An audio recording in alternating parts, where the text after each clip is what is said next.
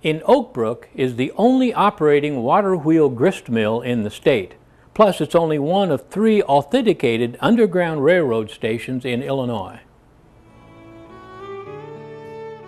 Mr. and Mrs. Graue, prior to the Civil War, were harboring runaway slaves in their mill.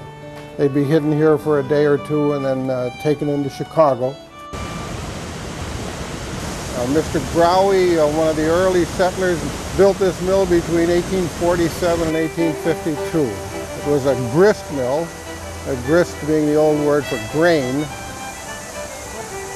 The first floor was the milling floor. That's where the actual grinding took place. The second floor held huge garner, containers that would store grain, and the top floor had machinery for cleaning the grain before it was ground. And there was a bolting machine up there, and a bolting machine separated the bran from the white flour. And all of that machinery on all the floors was operated by the great water wheel that you see behind me here, or one similar to it. When he opened up in 1852, there was already a dam here. 2 men had operated a sawmill since 1837. He dug this, it's called the millrace. Today we grind with electricity, but water is actually, the wheel is not doing any work, but water is turning the wheel. And that has been true since about 1939, when the CCC and the WPA had taken this abandoned mill. It was abandoned in 1924 and turned it into what you see today. And they brought in engineers, archaeological engineers, to determine what Mr. Graue had, and then they duplicated it. Behind me is one of Mr. Graue's two mill machines. In the wooden housing are 2 enormous stone discs, about 4 feet across. The top one weighs about 2,400 pounds. The bottom stone is stationary. The top one turns over it. Grain is fed into the stones through an opening in the top stone called the eye of the stone. And the stones have grooves cut in them, and those grooves, as the top and bottom stone pass each other, those grooves become shears.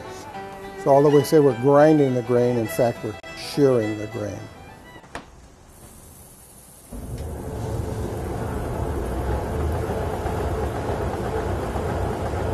And the barrel-like part of the mill captures the grain. It flows around and falls out an opening. Every farmer in the area would be in here at some point with their grain. They'd have their grain ground, and they'd take the flour home. They didn't take all the flour home because Mr. Graue was paid in grain, not in money. Once upstairs was different than it is now. When they made it a museum, they chose to use the second floor to exhibit objects, tools, things that would have been found around, like in a barn.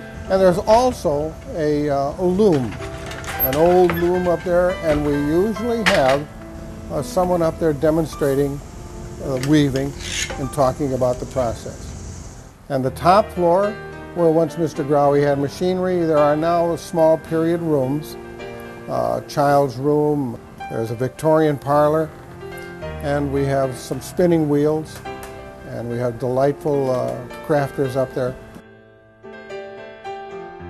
The museum is operated by the DuPage Graue Mill Corporation, a non-profit corporation that was created specifically to operate the Graue Mill.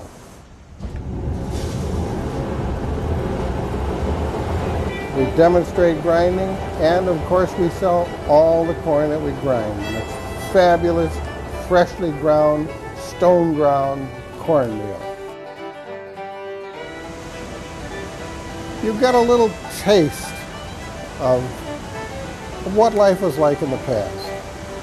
You get a little bit of a view of farm life.